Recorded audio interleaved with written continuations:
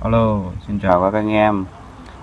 Mất một ngày chủ nhật thì đã cố gắng lập trình xong được cái code thu thập tín hiệu của cảm biến siêu âm HCSR04 sau khi tham khảo cái thư viện code mẫu của phần mềm nhúng LabVIEW cho Arduino thì nó không có vào lên diễn đàn của cái Compiler for LabVIEW cũng không có luôn, thì cũng đang có một cái việc cần sử dụng đến con cảm biến siêu âm này, cho nên là mất một ngày đã cố gắng làm xong cái code. Thì cái code nó rất là đơn giản, theo cái datasheet mình sẽ lập trình theo datasheet của cái con cảm biến SR04 thôi. Thì đầu tiên là đây mình sẽ demo cho các bạn thấy được cái kết quả nó như thế nào. Thì ở đây đó, thì ở đây nhá, sau khi mình nạp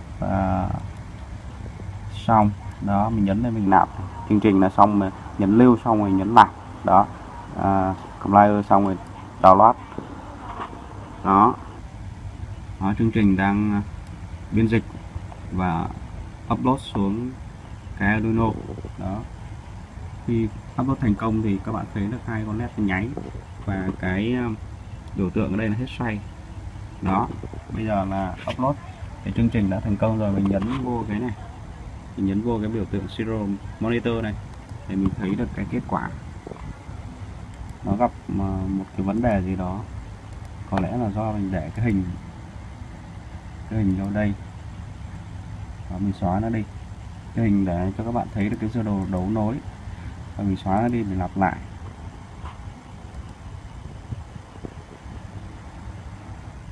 Đó, các bạn nhìn thấy đấy, đó, hai nét này, nó sáng cái là ok, đã đạt thành công.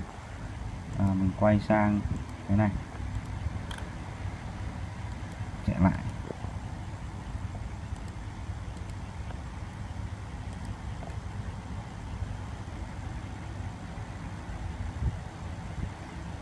Ok, sao rồi?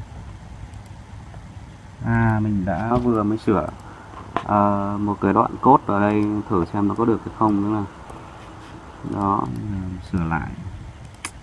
Bạn nào muốn làm cái ứng dụng này thì chắc là mình sẽ giải thích kỹ hơn. Thì đây mình cho demo các bạn thấy cái code trước đã, thấy cái kết quả trước đã. Đó.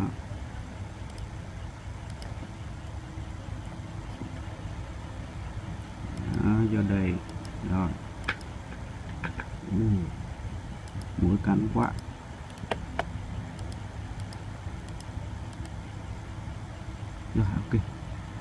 Rồi ok, nạp được rồi. Có một chút trục trặc. Okay.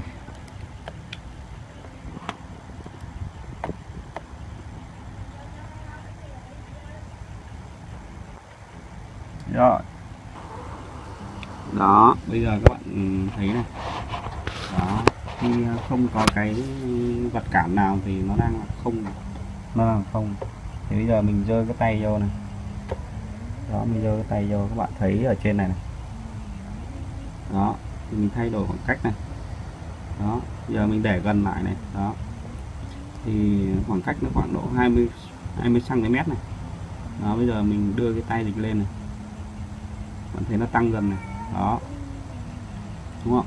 Đó, tăng dần này đó, mình giảm nó xuống này đó, nó giảm dần xuống, đúng không? Đó